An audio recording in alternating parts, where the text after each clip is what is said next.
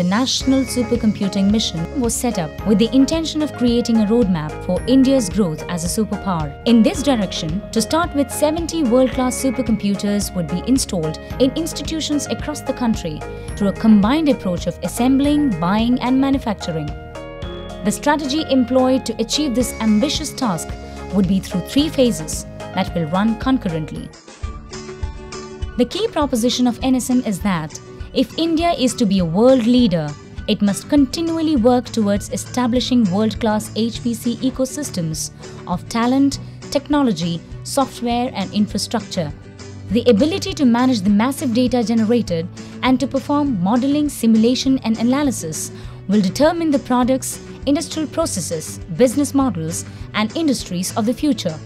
Industries will then also have a platform to think big and apply advanced computational methods to become globally competitive. This will in turn lead to breakthroughs in diverse commercial applications along with the optimal development of energy resources. This thought is at the heart of this mission.